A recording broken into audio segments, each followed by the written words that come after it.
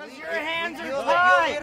We're trying to stop child abuse. Child abuse that you won't stop. You know it. It's true. All of us need to actually stand up for our fundamental rights and freedoms, though. So respect us. They're breaking their oath. They literally are breaking their oath.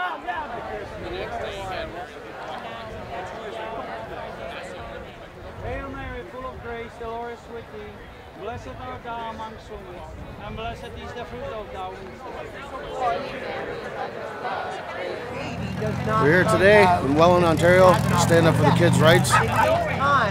We're not against gays, we're not against the pride, we're against teaching kids in school sexualization and second genders other than the two genders we know, which scientists and doctors will tell you there's two genders in this world, and that's all I need my kid to learn in school.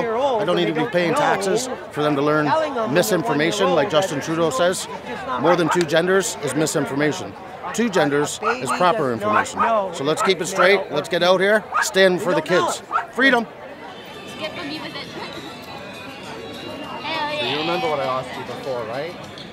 If you feel that the people fighting are doing the right thing, that the kids need saving in the schools, do you feel like this? I mainly feel like that some are fighting for their sake of kids, and some might not fully understand, or some are fighting for the sake of fighting. Because, as my mom said, every side has a right, every side has a wrong. So they could say how all gay people are molesters. And so I could say all priests are molesters, since there's been a few cases of priests being molested. Lots of cases. I can agree with that, definitely. So if they want to say one thing, we can retaliate with pretty much the same thing, but for them. Like they could say we're polluting their mind, and like we could say the same thing. Most people don't believe in God, so what's stopping me from saying how you're polluting our mind with God? Some people just are atheists, some people just don't believe in general. Here so far, there's rights on both sides and there's wrongs on both sides. So do you think this is something? This is a religious thing, or? I think it all depends on who you talk to. Because there's multiple religions here today. I see there's Muslims, Christians, there is. Catholics. I think depending on who you talk to depends on why they're against it, right? Some people are against it because they feel nothing like someone from like this or any sexual should be taught in the school that should be taught at home. Just unfortunately, a lot of things stem from being at home, right? We've had to bring in things to the education system like racism and stuff like that because it's taught at home to hate, right? Right. So it's taught here that, you know, it's not the case. We can't leave everything at home to be taught. So if we take religion out of the equation, do you think there'll still be an issue or not? I think there'd still be some issues. Some issues are the fact that people don't want it being taught in the schools because it's sexualizing things like that. So there's a human aspect to it. It's not just religious thing. Just and over the last decade, they've been lowering sex ed from grade 8 to 7 to 6. Right? Get too low, you don't come back up. It's hard to get back each other home by themselves. And the problem with that is some people can be racist or homophobic. So like if they were to teach at home, those parents are going to be saying gay people are bad. It's wrong to be gay. Black people are horrible people. And that's at home. So where is the place to teach it? The school? Do you think the schools is the right place to be teaching this stuff? I feel like there's a fine line with it, right? I think, do you know what? I don't even let my kids have sex ed at school because, like I said, there's so much discrimination. So like I said, there is a fine line between it all. There's a fine line between it all, right? Like I said, there's a right on each side, there's a wrong on each side, there's an in-between that everybody needs to come to. With the maple leaf in the middle. And that's been an inclusive flag for decades, the Canadian flag.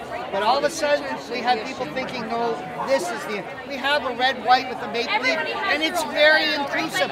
But you see, what you're doing is dumping your country for this. No, but on that note, are you against the Indigenous flag? Yeah, now's the time for parents to stand up, because now they're doing it secretly, which is just the worst. To send your kids to school, in the first place, to trust the government's going to take care of them and educate them on what's necessary for society and life, but instead they're fooling around with their heads And the Muslim inside. women in Ottawa, when they went, we will empty your schools. That's the way, like, go woke, go broke. Drag queens, the what we're trying to say is that they're doing things that they used to do for adults, but now they're doing for children, right? Like adults used to go to drag shows to get entertained and give money to the dancer, right? Because that's an art form. And now it's a new society. And this is in the Bible. I heard you mention the Bible before. I'm not sure if you guys read the Holy Bible, but I've been going to church since I was 5. We went. Church. Yeah, I've been going to church. So the Bible's not a hateful book. I know a lot of people might perceive it that way, but the more you get to know it and understand what the Bible is telling us, everything that's happening now has already happened before. Yeah, right? it's history repeating itself. Exactly. It's the same. Like some history won't repeat itself if you children should be what's going on. And what's happening in today's world, what's happening with this soldier, with the sexual orientation and gender identity that they're teaching in these schools. The reason why you see this flag everywhere is because, like you said, history repeating itself. It's not God doing it, like God is the creator. Us. God doesn't make decisions. It's us, but our free will is being manipulated. There's another force. Like humans aren't that capable to just do something like this all over the world. Like there's an unseen force that's manipulating. It is the internet. The internet has Internet's bad, definitely. Has a huge all of this is definitely as a result of the internet. The internet also allows a lot more representation for queer people, though, because it's an outlet you can search that they it up never and had you can before, learn right? about it. Yeah. That's And the first red flag was when they started lowering the age of sex ed down. We were like, what the hell? Kids don't need to know about sex that young. No. That was one thing, and now it's not just sex. It's gay sex. It's sex with your uncle. Sex with your teacher at school. I mean, they're naturally curious, but let them do it at their own levels with their. Come together on the same principles to protect our children. We won't allow these schools to sexualize our children as young as 5 and 6 years old. Can we not allow a child to be innocent for a small period of time? Yeah. Because once that time is up, you become an adult and your life fucking sucks. You have to be subdued, be paying taxes. So let children be children and everybody love each other. Freedom! I don't like the sexual orientation, gender identity. I don't like Soji being pushed on the kids.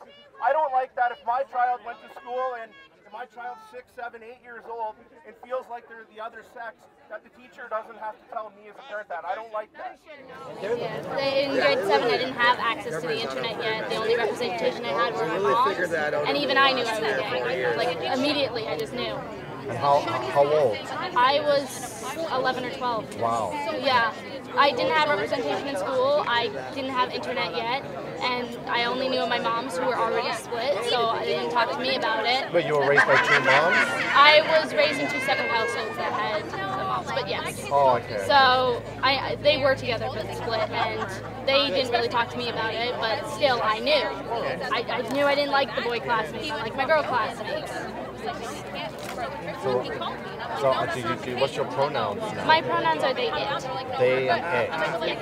So no him, he, no she, her, it's they and it. Yeah, so this is actually my flag as well. Okay, show me your flag. So I have my lesbian one, and I also have my non-binary one, and the one my friend over here, Nick, is wearing is my progress flag. And you've known this since you were 11? 10, 11, 12. 10, 11? How old are you now? I am 17. 17. Yeah, I have always known. My gender came later, though, when I started actually doing research on it, and I realized, oh, well, I don't feel like a girl, I don't feel like a boy, I'm just going to be non-binary. So you didn't know what gender you were, and you had to research it. Yep. And where did you research? I Internet, searched online. books? Okay, online, right? Yeah. It really did help me realize, like, oh, well, I'm not a girl. I have something I can fit into, and I can be happy with myself. But no one ever told you that.